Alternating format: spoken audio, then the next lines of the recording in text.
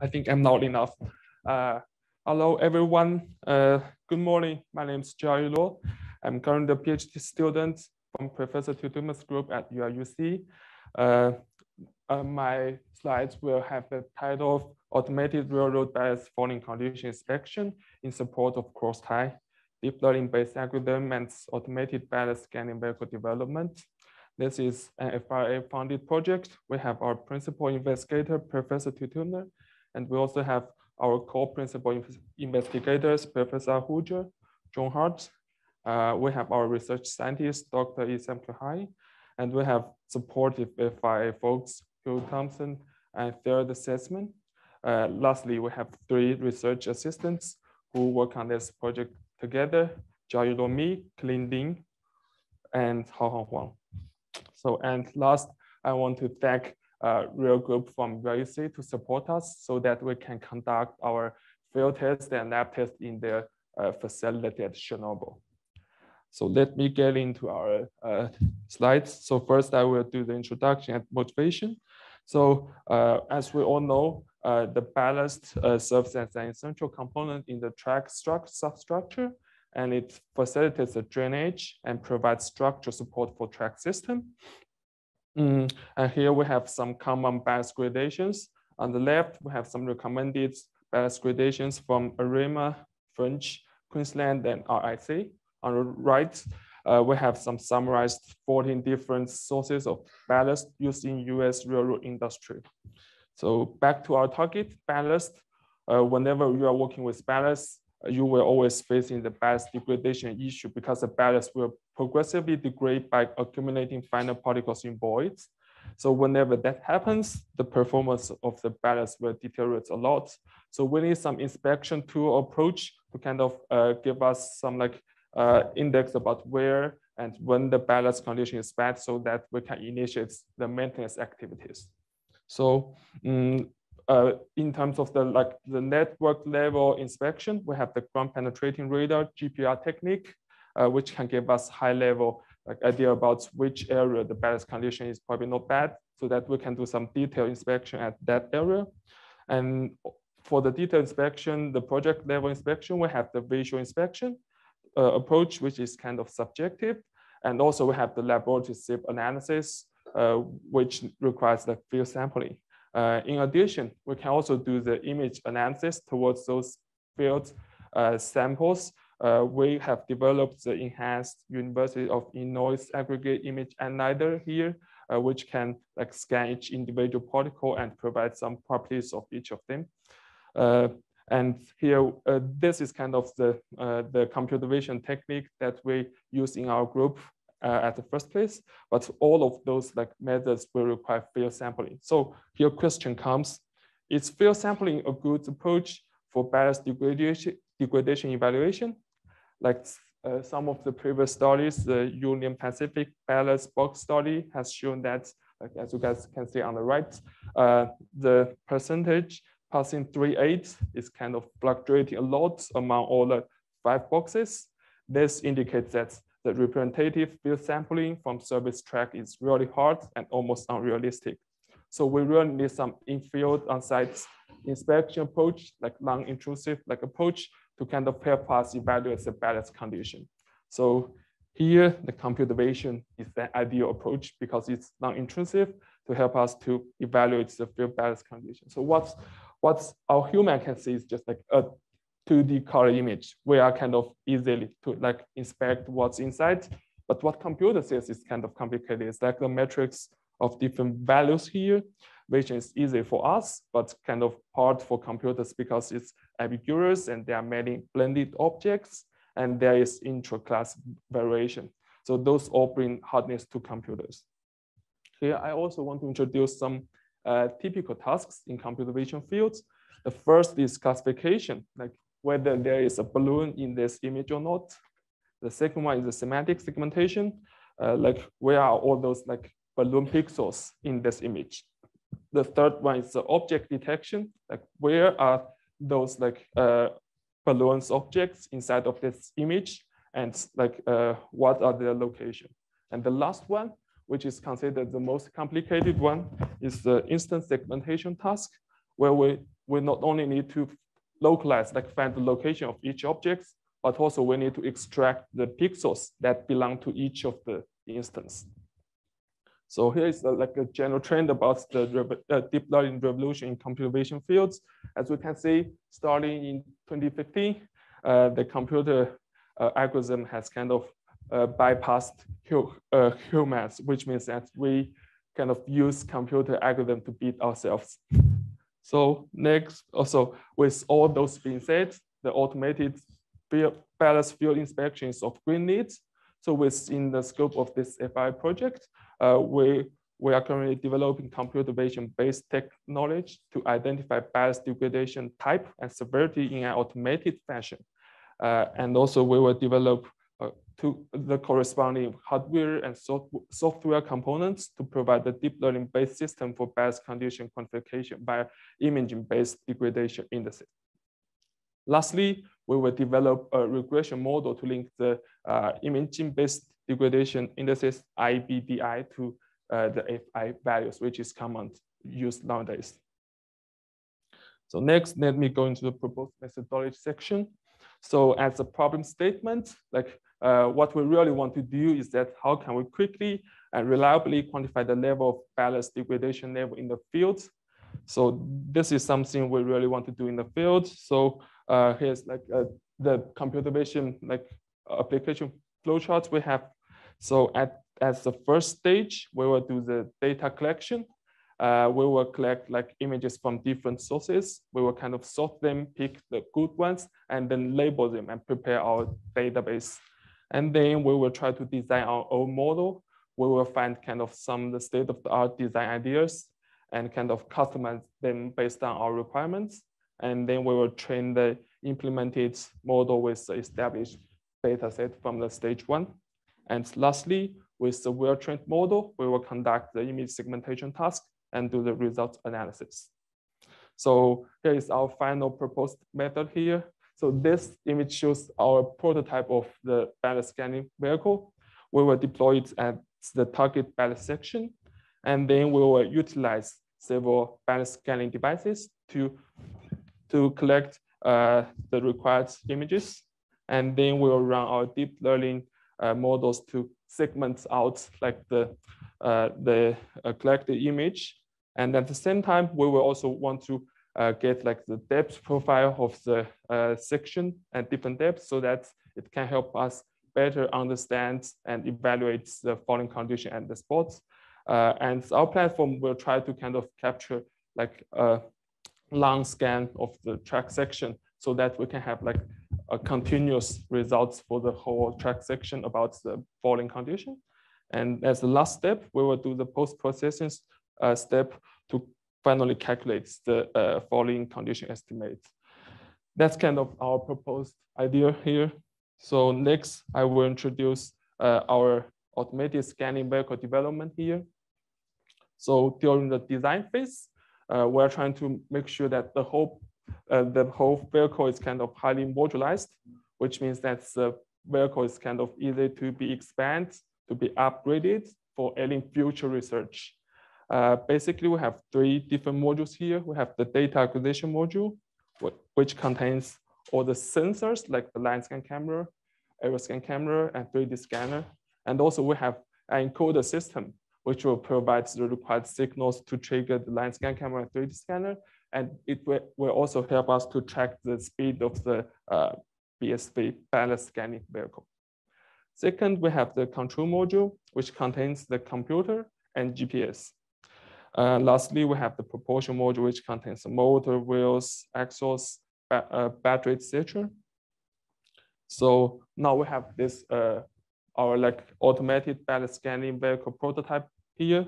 And next, I will show several views of the constructed one.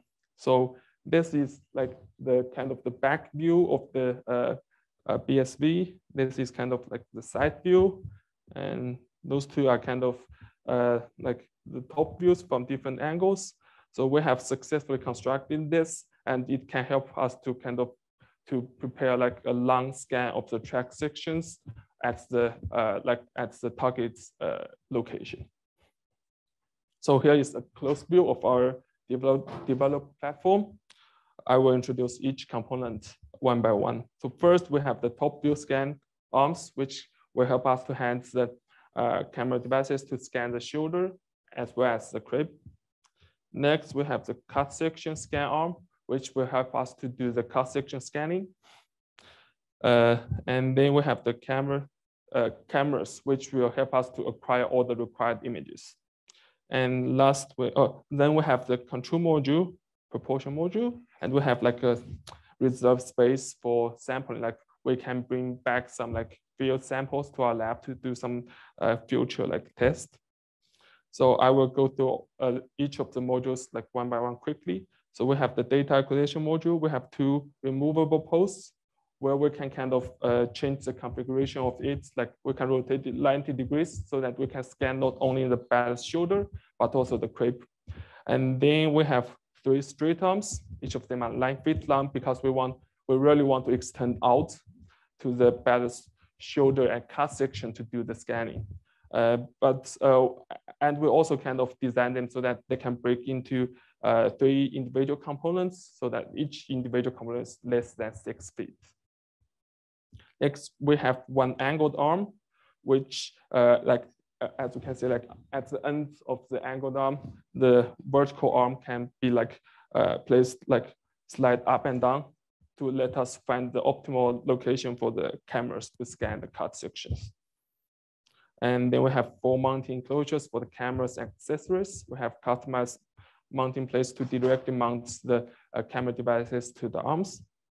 Last, we have the encoder system, which will like rotate together with the BSV and provides the trigger signals to the camera and also track the speed. As we can see, this is the wheel encoder we used, which is directly attached to the frame of the BSV. It will directly contact the real surface and rotate together with the BSV when we are operating the vehicle. As a summary, we have like 3 scanning configurations. We can do the shoulder scanning, we can do the cut section scanning, and also we can do the ballast crib scanning as well. Yes, and next will be the control. Excuse me. Next one will be the control module. The main part will be the detachable box, which protects and integrates all the different devices. It contains like a heat sink system for cooling. Those are the 4 major components inside of our control module. We have the raw industrial computer, which will collect and store the field data, and it will control the whole like BSV. So it's like the brain of the vehicle. And then we have the GPS device. We have the power source, and also we have the sound rate for monitor and keyboards to kind of take user input. Yeah. The last module is a proportion module. So we have the motor here, which will provide the horsepower, and we have the chain system, which will convert the motor rotation rate to achieve the desired speed. Next, we have the deep cycle battery, which will provide the power to each of the components. Lastly, we have a control panel. We have several buttons on this, 1 speed adjustable knob, 1 direction switch, 1 e-stop button, and 1 speed display. One note here is that we kind of enable the remote control of the whole system so that we can remotely start and stop the platforms from the safety perspective. Yeah. So here I want to introduce our field test. Thank the real group from USL game so that we can use their like outdoor track in Seoul. And also we cut kind of a small vertical ballast cut section to simulate what will happen during the ballast shoulder cleaning activities. This slide shows how we set up the aeroscan camera on the left, and on the right, we have some collected sample images from top and from the cut section. Next, we have how we set up the line scan camera images, how we set up the line scan camera, in the field, and what are those like collected images. So here we are showing a kind of a video here because the line scan camera is kind of a long scan of the whole track. So we just do an image of this to show like what the whole like strip will look like. And then we have the 3D scanner, which will provides the like height map of the target section. So as you guys can see on the left, we have the like detailed height map of the cross ties and also the ballast. And on the right hand side, we can clearly get the slope information of the ballast shoulder. So that's kind of the development of the vehicle. And then we'll go into the algorithm development. So as the first stage, always for deep learning algorithm, we will always prepare our task-specific database. So we will try to collect the lab and field images from different sources, and we will try to manually label them to provide the ground truth information for the model to train. And then we need to select our base model to conduct the image segmentation task. So we select mask RCNN as our base model, which is a very kind of advanced instance segmentation algorithm proposed by Facebook AI Research Fair, and it's very powerful, as you guys can see. And then we have the implemented model, we have the established database, and then we will do the model training so that we can have like a well-trained model to conduct the instance segmentation task. And here I will show some like results from our model. I'm trying to like get some images from different like conditions, like from fields, from lab, faults, or clean. So let us go through each of them. So this is the lab re-engineered ballast image at UIUC. This is a quite clean one. So the algorithm will just pick all the like ballast particles and ignore the background. This is a fault ballast image from BNSF track. This is a quite fault one. So all the fault area are kind of ignored by the algorithm, but the algorithm still kind of picks up all the individual like ballast particles in this image. This one is a fault ballast image from TTCH-TL track. This is also a quite like fault one.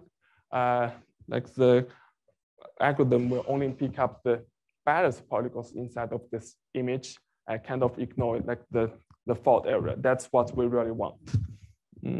So we also like capture some like line scan image at our like at the outdoor track we use at Seoul. Actually like this Tuesday actually, and because this is a really clean like top view of the ballast surface, so the algorithm will try to predict all the kind of individual particles on top of the surface.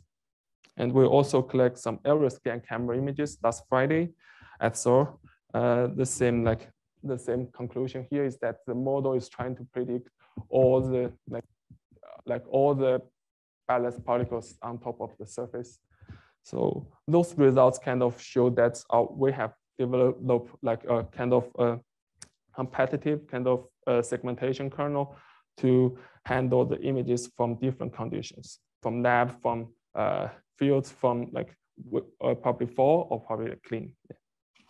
So, and with the segmentation kernel, we can do some post-processing to calculate the percent degraded segments, PDS. So PDS is defined in terms of the image segments, like all the segments from the segmented results, which has like size between 3.8 and 3, will be treated as ballast particles. All the rest segments will be treated as fault areas. So this score has been proven to provide a reliable faulting condition evaluation without the need for ballast sampling and sieve analysis, which is very ideal because we want to avoid the ballast sampling so that we can have the most accurate results just in the field. So this is the preliminary results we have to build the regression model to link the PDS with FI. So 2 notes here. First, like the whole procedure that we use to analyze the ballast is user independent, which means that we don't require the user to input any information. And the second one is that probably by enlarging the database or by improving the model architecture, it's very likely the ask will value will be like increased. So the last one will be some like potential improvement directions. So the first one is about the model architecture improvement. So the point rendering is kind of the point rendering idea, which is a follow-up work of Mascasem from there. So it kind of improves the image segmentation quality, especially near the boundary location. It's relatively apply adaptive subdivision to render higher resolution feature map until it reaches like the desired results. As we can see on the right, we have the kind of the current model results and the improved version. As like zoom in here, where the improved model does like have better like boundary detection. And the next one is the vision transformer based model refinement idea. So the vision transformer is a very hot topic back in 2021. And we use the vision transformer use shifted Windows backbone swing transformer. And this is proposed by the Microsoft Research Asia back in 2021. It's the best paper awarded in ICCV. So it's kind of outperforms all the existing frameworks for the instance segmentation task. And it's definitely the state-of-the-art framework. And our group will try this in the future, kind of bring that into into the scope of this project. And the last one, so as we all know that we will collect whole bunch, like thousands of Ballast images from the fields, because the labeling is kind of time consuming and expensive. We cannot label all of those images because of the limitations. So we really, and like the previous developed Mascasem framework can only work on labeled images. So how can we utilize those unlabeled ones? So there are some like supervised learning approach that can help us to boost the performance of the model. So here we kind of want to use the contrastive learning framework to kind of enforce the model to learn some high level representative of the unlabeled data set. So as the general framework shown here, we have the original image. We will apply some data augmentation techniques to the image, like change the temperature, resize, crop, rotation, and then we will kind of pair the original image with the augmented qualitative images, and we will try to enforce the model. We will tell the model that those two images should have similar feature map. With this kind of constraints, we can enforce that, like to push the model to learn like some high level feature maps from the unlabeled images. So it's more like what we did as like since the day we were born, like we can see like we don't really understand what are those objects, but we can understand those objects are like similar to each other. Those two objects probably are different. That's kind of the idea about the contrastive learning here. And then 3D approach. So all the previous information are about 2D. So 2D is kind of limited because it's only 2-dimensional, right? But if we can have the 3D information, which can provide us with some very precise information about like the geometry, we believe that this can provide us with more precise like results compared to 2D approach. And we all know that 3D segmentation algorithm has been successfully applied to many different fields. So we will also move into this direction eventually. And the last idea is for the synthetic data. So as we previously mentioned, the labeling and annotation will be always time consuming and expensive. We want to kind of avoid that one. So we have the contrastive learning approach to utilize the unlabeled data, but we can also use this approach. Like we will utilize some game engine or physics engine like Unreal to kind of generate the fake images under realistic conditions with 100% accurate ground truth labels. And also we can have as many as of them because they are just generated by a program. So this can definitely increase the quality of our established database. So with all those like being said, so we have constructed the platform. We have developed a segmentation algorithm. So we are ready to collaborate with any real-world partners. So we will basically go to the degraded ballast zones. We will deploy our automated ballast scanning vehicle there, and we will do the kind of the long track like section scanning, and we can collect all those images, and we will do the image analysis, and we will provide the final like outputs, the PDS value. But at the same time, so this can be done by our group individually, but at the same time, we can collaborate with any existing shoulder like machine, like the shoulder ballast cleaners from Lorem. We can definitely collaborate with them. So basically what we will do is that we will go to their working area. We will kind of ask them to help us create some like step profile like this. We'll do the scanning. We will create the kind of the long scans of all those kind of section, and then we'll do the data analysis. And finally, we can get the depth profile, which can help us better understand kind of the fouling condition and evaluate the degradation level. So we have some upcoming work with Lorem this summer, so stay tuned. Probably we'll have some good news. I want to like express my thanks to all our like sponsors, especially FRA, for funding our project. Yeah, that's pretty much my slide. Thank you so much.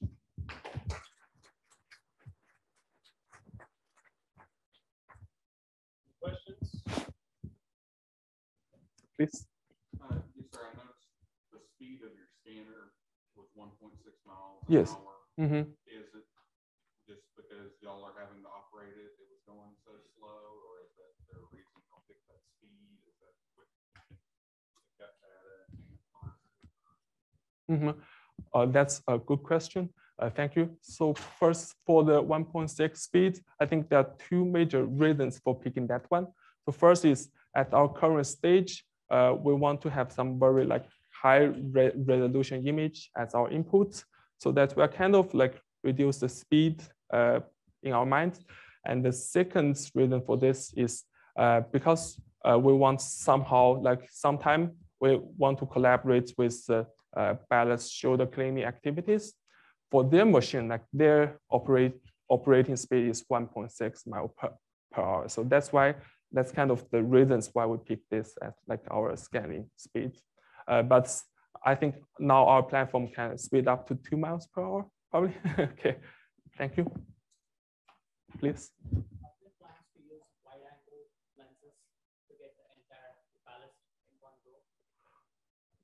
Oh, thank you for the question. So the wide angle like camera will have one big short advantage in our perspective, because it will have some very like kind of big image distortion, because we are looking it not directly from the top of the ballast, right? We're looking from like a side with some like a large angle. So we will kind of ignore the boundaries of those like ballast particles, which will provide some hard time to our developed algorithms. I think that's the reason why we want to extend our arms out and try to scan from the top of the target section.